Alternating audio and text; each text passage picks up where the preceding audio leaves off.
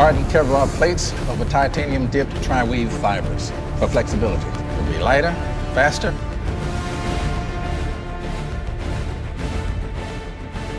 You're the symbol of hope I could never be.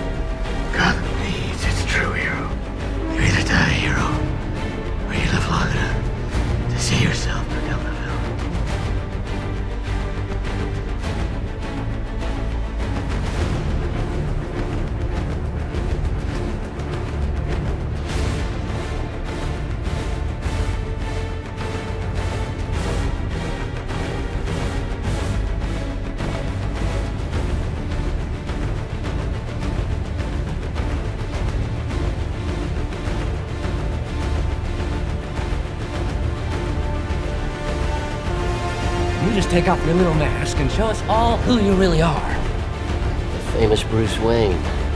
Rachel's told me everything about you. I certainly hope not.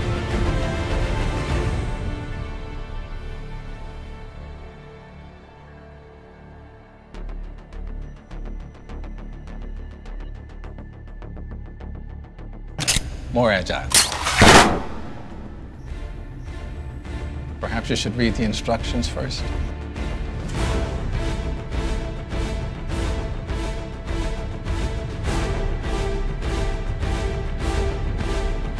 I've seen now what I would have to become to stop men like you. I want the Joker. Where is he? Little fight you. I like that. Then you're gonna love me.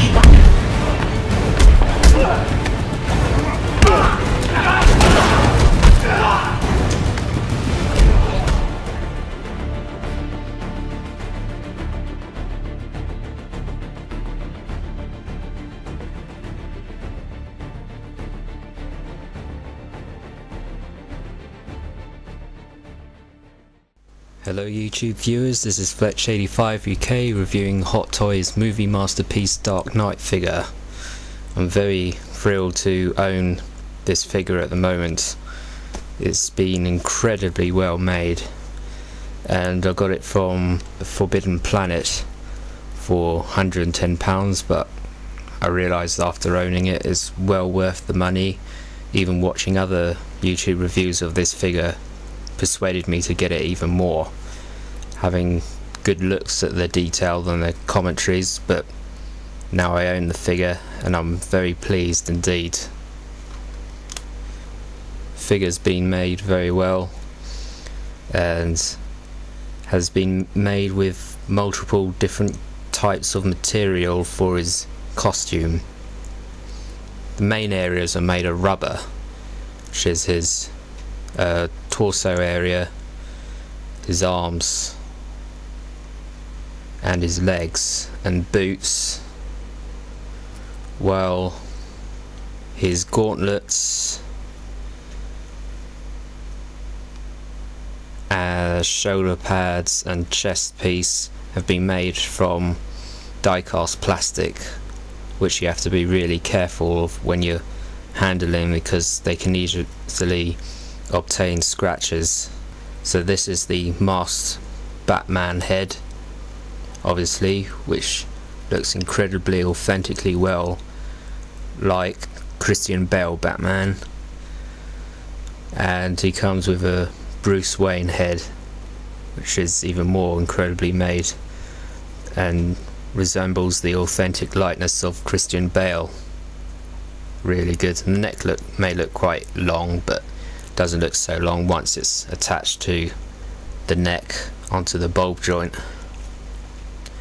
And the Batman symbol on his chest piece here, all the other bits of detail, just precise how he appeared in the Dark Knight movie with his new outfit, his new advanced costume, and also the belt which is removable and made of plastic, and the legs, which are rubber with the different patterns of armour, and the stand that I don't particularly like because it doesn't really hold the figure securely. It just grips at the legs, at the thighs here, and the figure's most likely to topple over if you hold it by the stand. Or I prefer the Sideshow collectible stands where they hook around the waist. It's more secure that way, but this is made only by Hot Toys, so this is how they produce their stands. On this stand it says Batman the Dark Knight version. Now the other accessories he comes with are two gold small plastic batarangs which fit well in his batarang grip hand, and here the